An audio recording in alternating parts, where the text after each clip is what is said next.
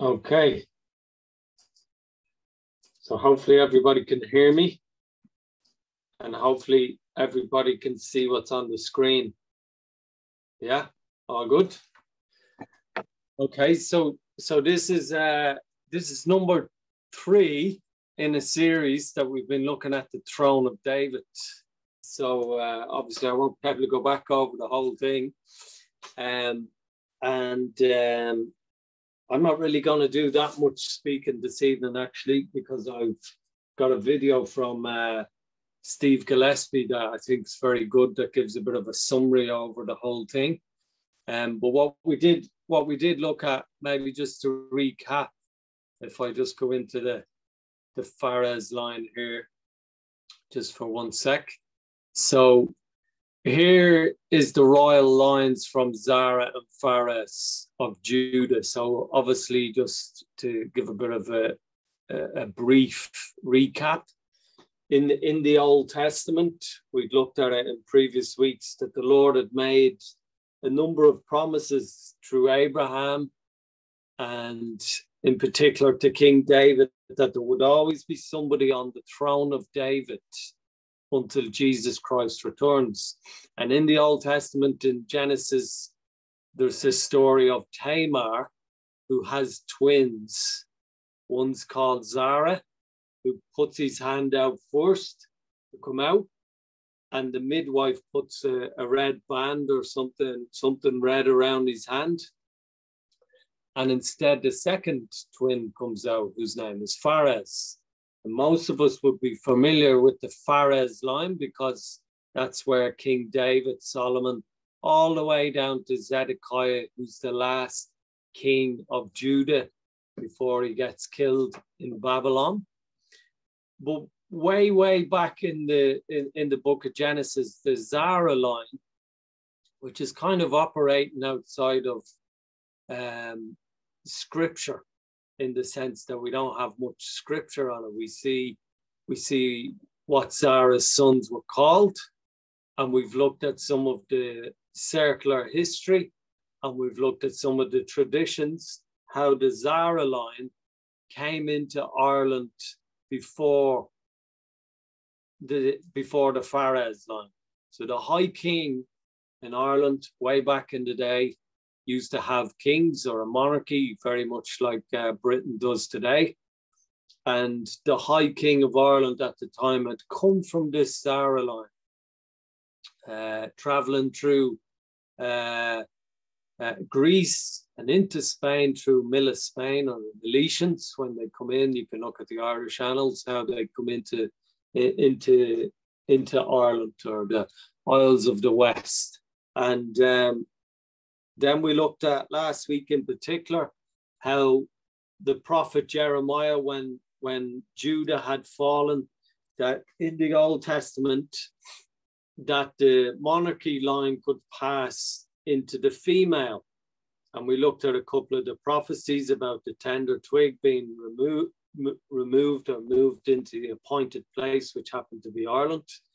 And the daughter was called Tamar. She marries the High King of Ireland. And for 1,000 years, the kings of Ireland are carrying on this prophecy, carrying on this throne of David. And that's where we left it. So we've seen the marriage of the Zara line with the Phares line, and how the Zara line then became the preeminence, or the high part of the three, as it says in Ezekiel, and the Phares line took the lesser preeminence, if you like.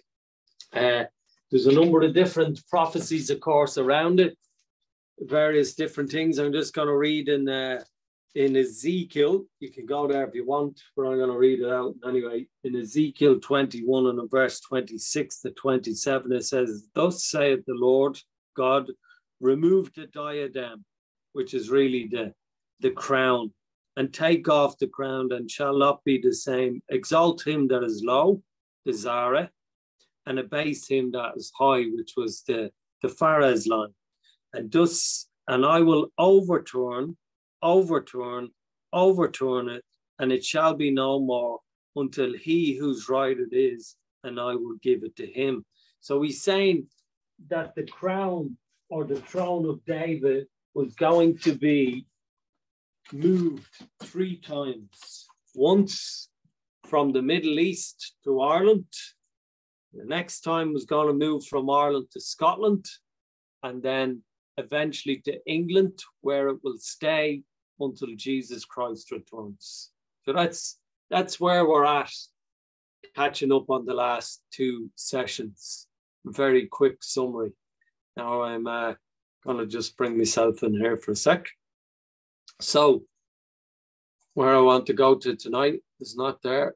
That's going backwards. Just let me escape out of for a sec. I want to go home. I want to present. And we're going to look a bit, not too much, because I really got to pass it over to the video, which will summarize the whole thing. So here's a little caption. So up to now, we've brought in the Zara, the Phares line, and the prophet Jeremiah and the prophecies that come with that, and the fact that it would be overturned 3 times, and the fact how the Lord would use the tender twig, which symbolized the female side of things on the family of the monarchy, in moving that to Ireland. And here's just a couple of dates.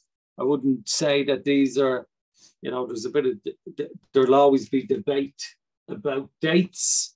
Just as I'm reading this, the line of Jacob's pillar. So some of us are familiar with what's called the Stone of Scone, which is currently in Edinburgh Castle. You can go and you can look at it. Most people don't. They tend to look at all the other fancy stuff around. But the Stone of Scone is reputed to be Jacob's pillar, and probably the most valuable, if you like, kind of archaeological, what would you call it? Like item, for want of a better word, probably in the British Isles. And it's almost like the stone that's rejected, as the scriptures talk about. People don't really in the world pay too much heed to this. But next year, when King Charles eventually becomes king, if he lasts and the Lord hasn't returned, that stone will come down from Scotland and will be put into a particular chair, and a whole coronation will take place that's very, very similar or on the lines of how they did it in the Old Testament. And we might just quickly look at a couple of scriptures. I can read them out. In Genesis chapter 28, and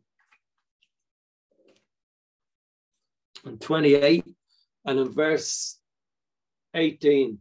So this is Jacob. This is going way back into Genesis. And most of us might be familiar about Jacob's dream. And what happens is it says he rose up early in the morning and took the stone that he had put for his pillow and set it up for a pillar and poured oil upon the top of it.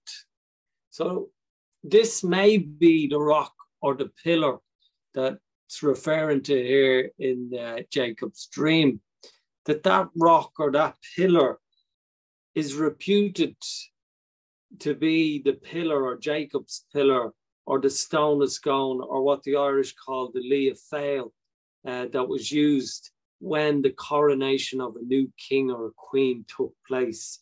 And that is reputed to go all the way back to this moment when Jacob anointed it and said that this is surely the Lord's house, as you read on. It's interesting in Genesis 49 and in verse 24, the whole chapter is talking about what would become of the tribes of Israel and the characteristics of them. And we know that the throne of David when we looked at Zara and Pharez, they're both from the tribe of Judah. And the interesting thing is England, from a prophetical point of view, is mainly Ephraim or Joseph.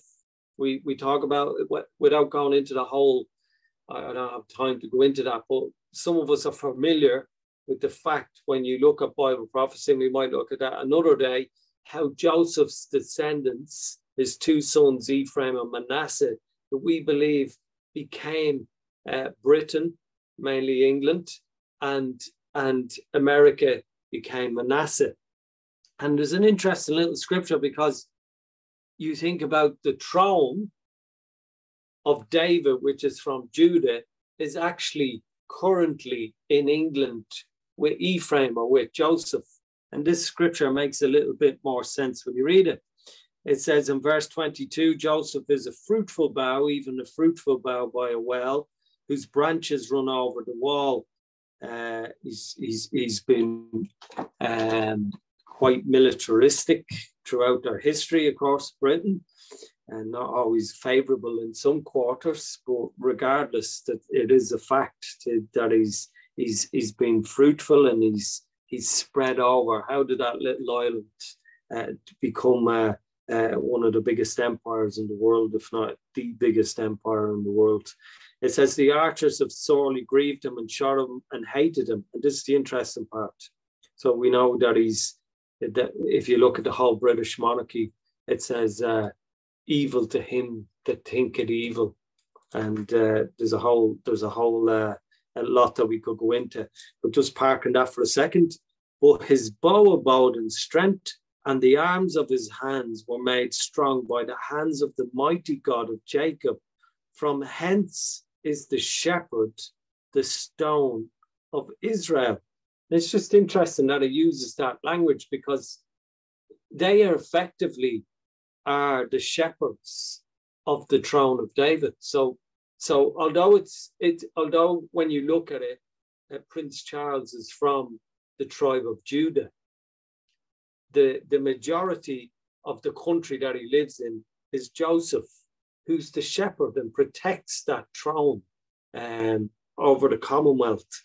And it's just a very interesting scripture when you look at it in that context.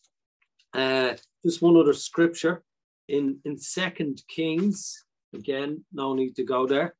Just one little verse here, and this particular passage of scripture is kind of repeated throughout a lot of the kings in the Old Testament when they were going through their coronation.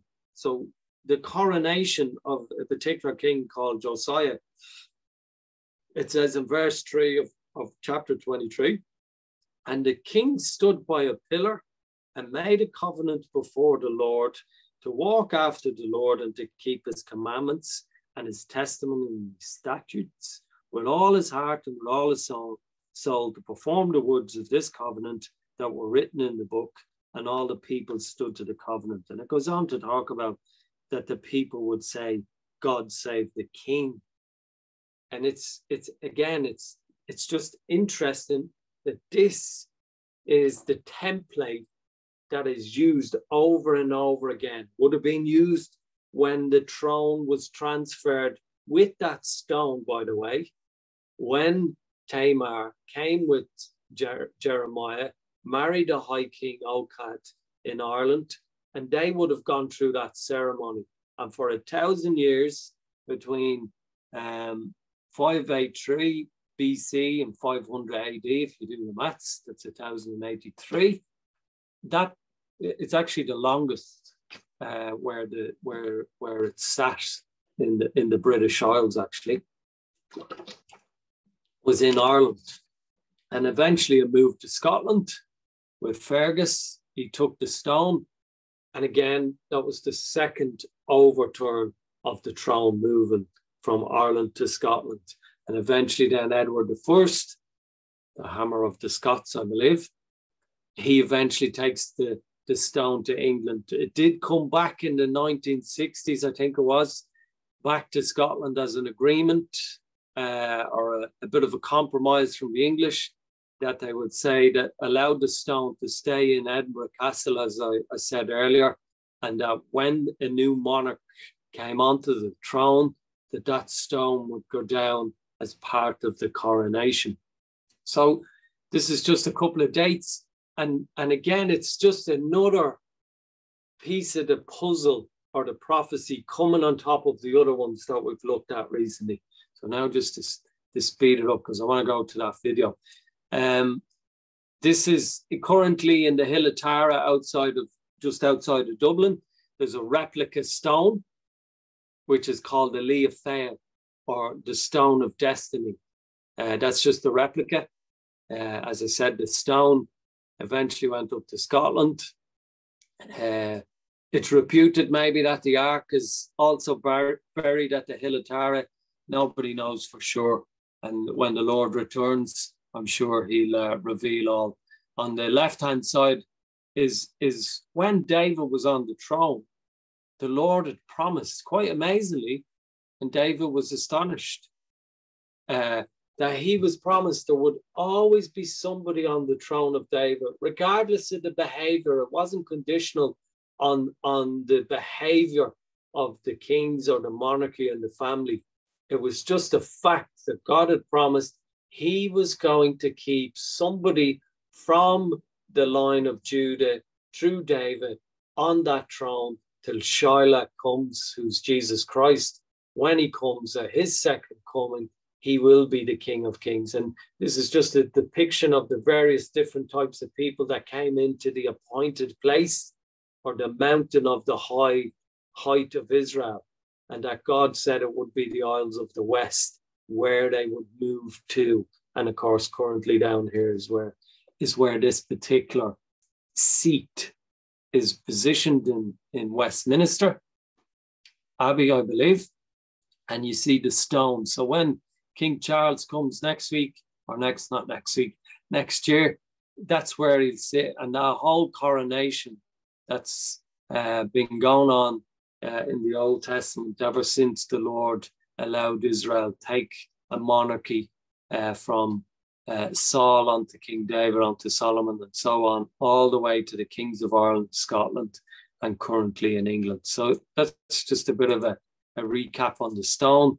Just wanted to make the point, it's interesting that the Scots, I remember staying in a B&B a few years back, a good few years now, and they had the Declaration of Arbroath, which was back in the 1200s or 1300s for Edward de Bruce, and how he was saying that the Scots were really descended from a people called the Scythians, or possibly where the name Scot comes from, and that they'd travelled through Hercules Pillars or Gibraltar, as it's known as, and as we'd seen in previous weeks, that tended to be, if you were using the sea from the Middle East, where Israelite people migrated past Greece, around by Spain, up to North Spain and over into the British Isles. And the Scots say that they were a particular people that came through, and that they are descended from people that had come from there. So they were just, when you look at it, you can see, I'm not going to look at it in any great detail tonight, but if you've looked at the recent Friday night knowledge-based talks that we did one on Parthia not too long ago. Well, the Scythians were just up above the Parthians, and that's where a lot of the Israelites had migrated to when the Assyrians came and took the house of Israel back in 721 BC. So without going into all of that, it's just the point that the Scots, as well as the Irish history, also show where they came from. They weren't native Indian people. They traveled from the Middle East, and very much on the same migration route as a lot of the other people that came to the British Isles. So without further ado, what we're going to do now, we'll look at this again as just a recap. This was where we started, the breach between when the twins came out, the Zara line and the Phares line, how the Phares line came to Zedekiah. Jeremiah takes the daughter to Ireland and transplants the throne, and how Zara had already migrated into Ireland. And this great marriage takes place, a healing of the breach, if you like. That's what the word Phares means, breach. And that the throne of David continues. It's overturned the second time to Scotland, and then the third time to England. And obviously at the time this was done, Queen Elizabeth was still on the throne, and obviously that's changed in recent weeks. So we might have a quick look at just some of the symbolism in the coronation if we have time. But I'm going to play this video, which will kind of summarize and bring everything together that we've looked at in the past 3 or 4 weeks. Okay, so I'm just going to make sure I can see you all just for a second so that I know you can hear this. Give me a thumbs up if you can hear this. Okay.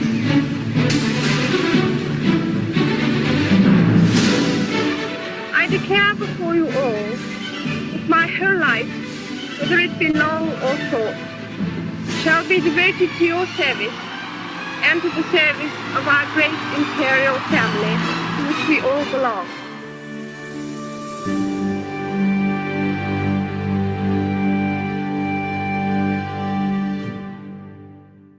On the 8th of September 2022, Queen Elizabeth II passed away at the age of 96, ending a reign of 70 years, 214 days, the longest reign of any British monarch and the world's second longest sovereign reign of all time.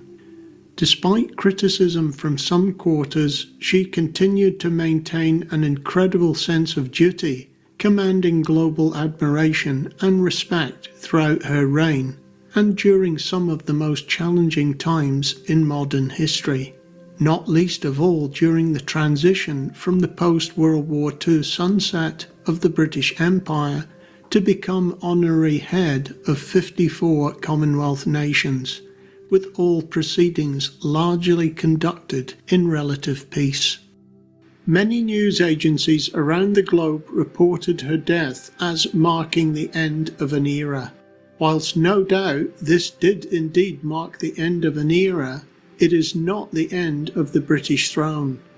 And the reason why it is not the end is that the British throne and the continuation of that throne is ordained by the Almighty God of the Bible. God made certain covenant promises to the descendants of King David of all Israel, and despite the efforts of the enemies of God's word and all attempts to prove God wrong and his promises a failure, these promises are set to continue regardless of human conditions, fallibility, and failures. Furthermore, these promises will prevail until the personal return of Jesus Christ, whereupon he will occupy the throne God established as the ultimate monarch, the true King of Kings and eternal Saviour of mankind.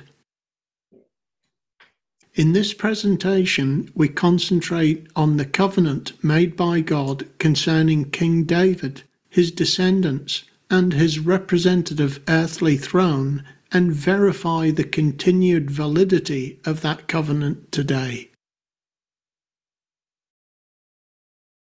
Firstly, we note that the God of the Bible is a God of covenants. A covenant is a contractual agreement. The word covenant comes from the Latin convenire, meaning a coming together. It presupposes two or more parties who come together to make a binding contract, agreeing on certain promises, stipulations, privileges, and responsibilities. There are at least 7 major covenants in the Bible. The Edenic covenant. God made a covenant in the Garden of Eden concerning simple obedience to his commands. The the post-Edenic covenant. Immediately after Adam and Eve's fall from grace, God promised a Saviour and a Redeemer to reconcile the breach of contract by man. The Noahic covenant. This is the promise of a new heaven and earth for the descendants of Noah. The Abrahamic covenant. This comprises a set of promises ordained by God upon the descendants of Abraham, Isaac, and Jacob, the latter who was renamed Israel. The Mosaic or Old Covenant, the marriage contract between God and Israel embodied in the Old Testament law of ordinances. The Davidic covenant, the promise to establish and maintain a perpetual dynasty out of which Christ would be born. And the New Covenant, the promise of salvation and ultimate restoration under the Redeemer, Jesus Christ. An eighth covenant is likely to be established during the coming millennial reign of Christ.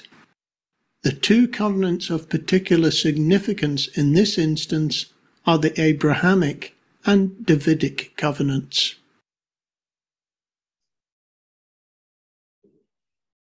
Firstly, we look at the Abrahamic covenant.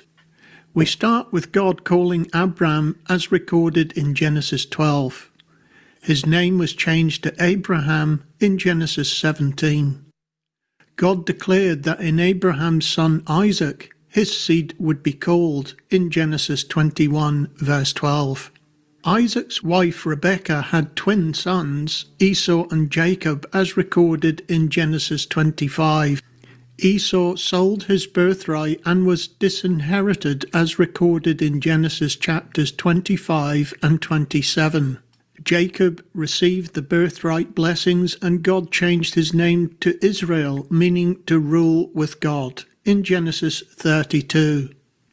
Israel had 12 sons, with Judah and Joseph being nominated for special future roles in Genesis 37 and 49. Judah was to be the progenitor of a royal dynasty, as specified in Genesis 49, verses 8 to 12. And Joseph was to perpetuate the birthright, as specified in Genesis 37 and 49. Both lineages being mentioned in 1 Chronicles 5, verses 1 to 2. Joseph was sold into slavery in Egypt by his brothers, but God blessed him, and he had twin sons, Ephraim and Manasseh, recorded in Genesis 48. In the latter days, that is the New Testament era, these would develop into a company of nations and a great people, as prophesied in Genesis 35, verse 11, and Genesis 48, verses 15 to 20. These promises have been fulfilled in the United Kingdom of Great Britain, the Commonwealth, and the United States of America as the 13th tribe. We now focus on the line of the patriarch Judah and the royal scepter dynasty as promised by God. Judah had twin sons, Zerah and Phares, as recorded in Genesis 38. David came from the Phares line and was anointed as king over all Israel, as recorded in 2 Samuel 2, verse 4. 2 Samuel 7, verses 8 through to 17, records God's promise to set up a perpetual throne to be occupied by the descendants of David. The earthly throne was to rule over the house of Jacob Israel forever, principally over Ephraim as the leading tribe of Israel. God also promised that the Messiah would come through the seed of David, fulfilled in Jesus Christ. Genesis 49 verse 10 and Jeremiah 33 verse 17 confirm that the earthly throne will continue to be occupied by a representative of the seed of David until Christ the Messiah comes to take up that throne forever. Luke 1 verses 32 to 33 confirms that Christ will ultimately sit on that throne, ruling over the house of Jacob and inaugurating his everlasting kingdom. We now focus further on the development of the two lines of the Judah family, to whom were given God's promises regarding the royal dynasty via Jacob Israel. The patriarch Judah's twin sons Zerah and Pharez were born via his widowed daughter-in-law Tamar. At the birth, Zerah's hand emerged first, and the midwife bound a scarlet thread upon it to signify the right of the firstborn. The symbol of the red hand in heraldry prevails to this day. Nevertheless, as Zerah drew back his hand, his twin brother Pharez came out, hence he was named Pharez, meaning breach. The Pharez line gained the principal royal ascendancy in the Promised Land, with the lineage passing through David and Solomon, eventually through to King Zedekiah's daughter as the last of the Pharez line. The Zerah-Judah line developed independently via migrations westward, notably via Cretan and Milesian kings, of whom the Heraman or High King of Ireland is descended. Zedekiah's daughter was taken to Ireland via Spain, accompanied by Jeremiah, where she was subsequently married to the Heraman of Ireland, uniting the Pharez and Zerah lines, and thus the original breach was repaired. The twin lines of Judah had merged through this union, and now the Zerah line began to fulfill its destiny as the firstborn in union with the twin line of Pharez. The ensuing Irish kings developed into Scottish kings, and from thence to English kings, and finally to all kings of the United Kingdom of Great Britain, emerging as the world's most enduring throne.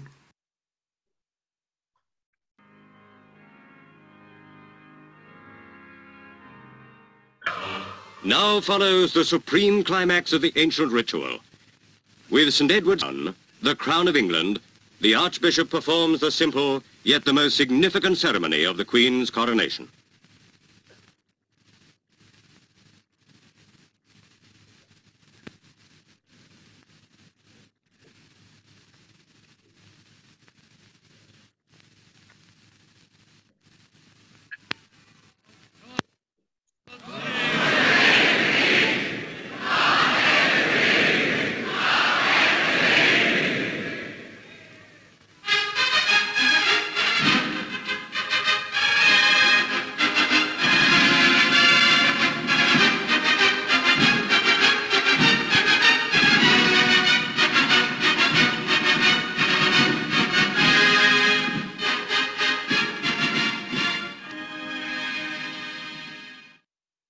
God described his covenant with David as being as constant and continual as day and night.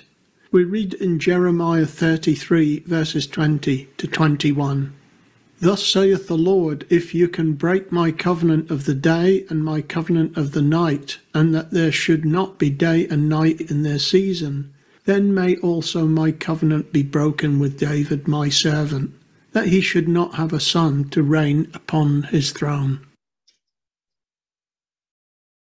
We read of God's overarching promises regarding the rulership of King David in 2 Samuel 7, starting in verses 8 to 9. "Now therefore so shalt thou say unto my servant David, Thus saith the Lord of hosts, I took thee from the sheepcote, from following the sheep, to be ruler over my people, over Israel. And I was with thee whithersoever thou wentest, and have cut off all thine enemies out of thy sight, and have made thee a great name like unto the name of the great men that are in the earth." God planned to preserve and replant the throne of David in a new location, as we read in 2 Samuel 7 verse 10. "Moreover, I will appoint a place for my people Israel, and will plant them that they may dwell in a place of their own, and move no more.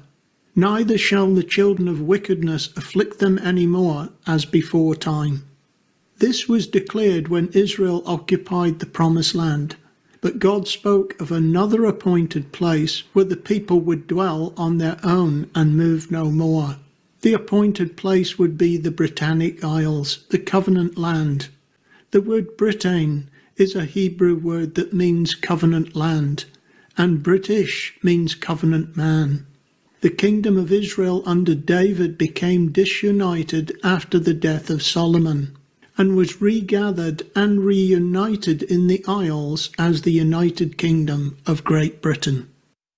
Concerning the house of David, the Davidic throne, we read further in 2 Samuel 7, verses 11 through to 16.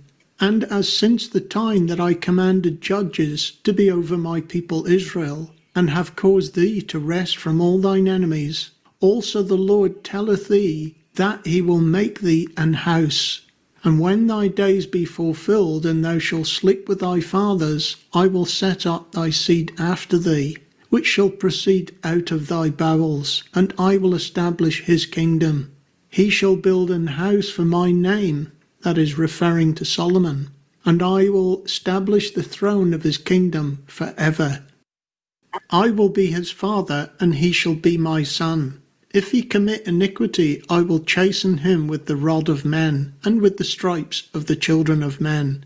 But my mercy shall not depart away from him, as I took it from Saul, whom I put away before thee. And thine house and thy kingdom shall be established for ever before thee. Thy throne shall be established forever. It is clear that this is an unconditional covenant, not relying on the obedience or integrity of the beneficiaries. God declared that he would punish such disobedience, but not take away his mercy from David and his descendants. These are known in Scripture as the sure mercies of David.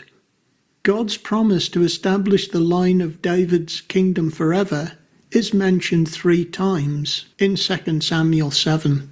There can be no doubt that for the integrity of God's word to be upheld, the royal line of David must continue to this day, and there is overwhelming evidence that it does in the British throne. The royal standard of the United Kingdom of Great Britain comprises the heraldic symbols of the House of David. The harp of Ireland in the lower left quadrant represents the harp of David, his instrument of choice. The rampant lion of Scotland in the upper right quadrant represents the lion of the tribe of Judah, the lineal patriarch of David. The lions passant gardant in the other alternate quadrants represent England, the actual country from which the monarch of the United Kingdom reigns. Interestingly, when a British monarch passes away, all flags fly at half-mast, except the royal standard. Why? Because that standard represents the throne of David, which never ceases and continues forever. The royal coat of arms of the United Kingdom also contains clear symbols associated with the Bible, Israel and Judah. The 2 inscriptions represent the promises given to Abraham, Isaac and Jacob, Israel. At the base, Dieu est mon droit, God and my right, denotes the birthright obtained by Jacob, who was later renamed Israel by God. The buckler around the shield is inscribed with Honi soit qui mal y pense, evil to him who evil thinks of it, which recites the promise given to Abraham and then passed on to Isaac and then Jacob. The shield with the insignia of the royal standard is supported by the lion and unicorn, as associated with the blessings given by God to Israel and recorded in Numbers 24 verses 8 to 9. The helmet and crown are surmounted by a small crowned lion at the very head. This represents Christ, the Lion of the tribe of Judah, who ultimately rules over all. In this instance, the letters ER denote Elizabeth Regina, Queen Elizabeth II, her name in Hebrew meaning God is his oath. The graphic on the left is the inside page of the official programme for the coronation of Queen Elizabeth II in 1953. It shows the flags of the more than 50 nations, territories and protectorates of the British Commonwealth of Nations, over which Queen Elizabeth reigned as constitutional head.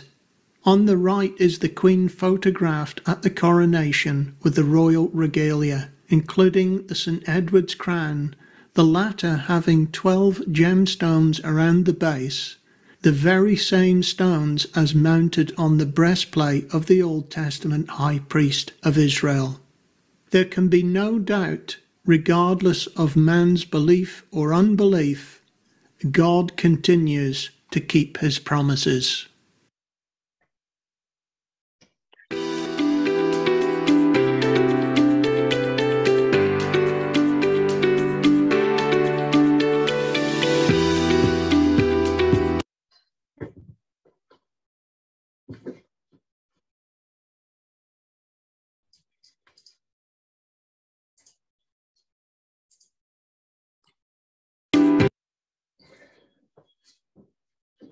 So praise the Lord. Very, very in-depth summary, well put together, I think, by Steve Gillespie.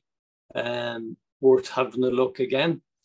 You could spend another probably half an hour, to be honest, looking at the various different symbolism on the coronation of the monarchy.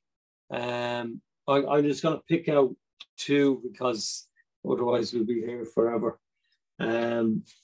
So you can see that one of the important things, and I'm not quite sure if it showed in the when it showed you the video of the coronation, but there's a part that is called the anointing, and this is one of the most important parts of the service. The king's cloak or the queen's is removed and replaced by a white garment.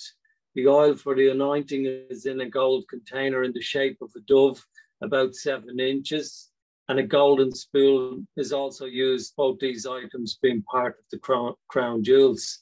And the Archbishop reads the following prayer: O Lord, who by anointing with oil did of old make and consecrate kings, priests, and prophets to teach and govern thy people Israel, bless and sanctify thy chosen servant, who by our office and ministry is now to be anointed with this oil and consecrated king of this realm. Strengthen him or her, O Lord, with the Holy Ghost, the Comforter. And it's just, obviously, that would mean more to us because we've actually, we are called kings and priests when we get the anointing. But again, you just see the symbolism and the connection and the fact that that's the very prayer that the Archbishop will quote. You can see it in when in 1 Kings in chapter 1, verse 39 to 40, in the coronation of King Solomon, Zadok, the priest, took a horn of oil out of the tabernacle and anointed Solomon, and they blew the trumpet, and all the people said, God save the King Solomon. We've seen that in the video with Queen Elizabeth II when she was coronated in 1953, I think it was, and how all the people shouted and came after her. And obviously back in the day with Solomon, and the people piped with pipes and rejoiced with great joy, so that the earth rent with the sound of them. And one other thing maybe just is the fact that you can see in her hand, I think in that particular photograph, she's got the scepter. I think is that the rod maybe. And in the rod is the symbols of the royal authority of the church and state, which is very reminiscent of the quote in Isaiah that the government shall be upon his shoulders, talking about the Lord's upon the throne of David, upon his kingdom to establish it with justice and judgment forever and ever. And we know it's interesting on the scepter. There's a world. It's got a round orb, I think it is, and over it is a cross. And it's just to show that regardless who's got the crown, that Jesus Christ is the ultimate king, and he's the ultimate one that rules and reigns. You could, as I said, you could spend another 20 minutes or 40 minutes going through all the various different symbolism. I suppose we looked a lot of times when we look at this from the fellowship, maybe being biased, it always tends to be from the English side of things. So hence the reason the last few weeks I wanted to look at the Irish side of things, because, I was saying to someone today, growing up in Ireland, in the culture, and before I came to the Lord, I was very Republican personally in my views. I didn't know anything about the throne of David, didn't know anything about Irish history and how the Zara line and the Fares line met in the land of Ireland and healed the breach that had happened when the twins originally were born. You don't have to be a genius to look at the heraldry, in particular in Ulster.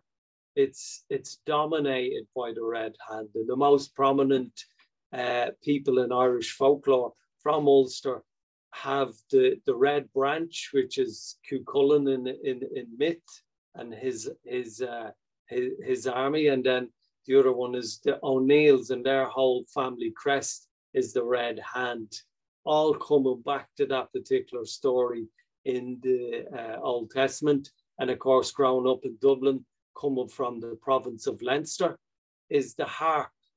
That's our symbol. Is when Leinster playing the rugby, you see that the harp is their emblem.